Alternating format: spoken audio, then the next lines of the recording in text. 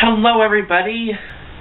So I am here to do a book review for you all on one of my new favorite books of all time ever in the whole entire world. And I'm so excited. Today I'm going to be reviewing The Night Itself by Zoe Marriott.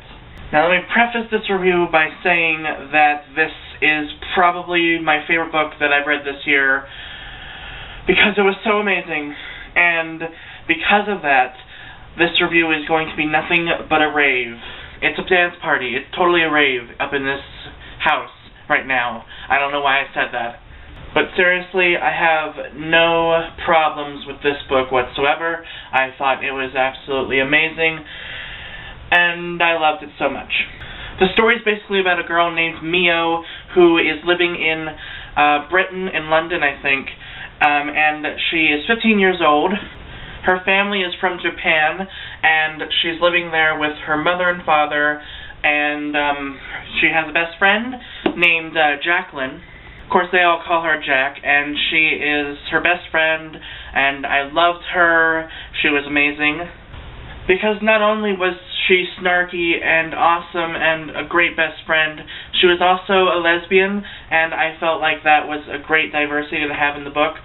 She reminded me a lot of Lola in Lola and the Boy Next Door, because she has pink highlights, I believe, and she has like a really crazy nice hairdo that I really liked that made her more unique in that way. And I really loved her character.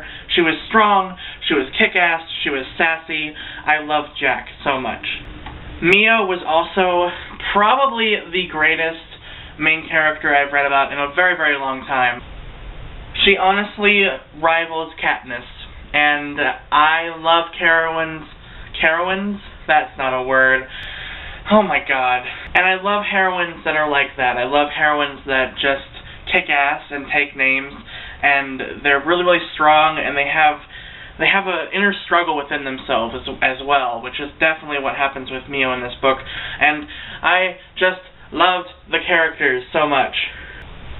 Then you have Shinobu, who is the boy that helps Mio along the way in this journey. And I haven't even talked about the journey yet, but I'm talking about the characters, I guess. But I loved Shinobu. He was very proper and elegant and very handsome and kind and just a great, great character. I just loved him so much. And that's the biggest draw about this book, is the characters. I absolutely loved them. I thought they were so realistic and so strong, and I just felt for them so hard. So hard.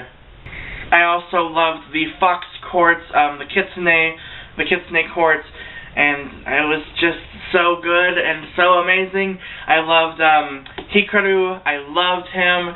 He was just so silly and just smart and strong. I really liked him as well. Now, let's try to talk about the plot for a second, because I kind of just went off on a tangent about the characters, and I didn't even talk about the plot, and that's, you know, a pretty important thing in a book. It's about a girl named Mio. She's 15, and in the beginning of the book, she steals this katana, which belonged to her grandfather, and she does it to go to this party. She's cosplaying as Rukia, and so she goes to this party dressed up as Rukia with a katana, and at the party a demon comes out of the wall covered in blood and attacks her. Only no one else can see this demon, and suddenly a boy comes out of nowhere to help her through this. It was so good! I absolutely love the demon in this book. The Nekomata was absolutely fantastic. I loved him as a villain. I really, really did.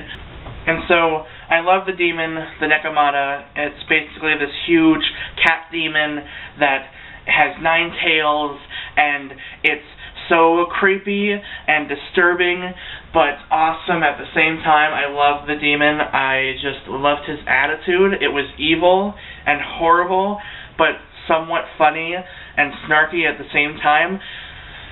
Oh, it was so good.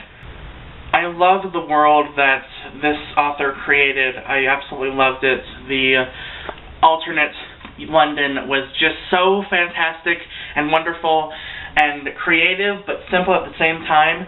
and I just loved it. The ending was absolutely amazing as well. I thought it was so epic, and just the last 30 pages were just non-stop awesome. Non-stop awesome. They were just amazing. And, I need to breathe.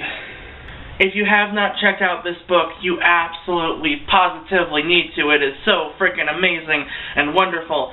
And I'm so excited about the next book, but I'm also scared because, like, I have to wait a whole freaking year to read the next book, which is called Darkness Hidden, which comes out in the summer of 2014. Waiting a year is going to kill me, but I will do it because I love this story, I love these characters, and I do not want this story to end.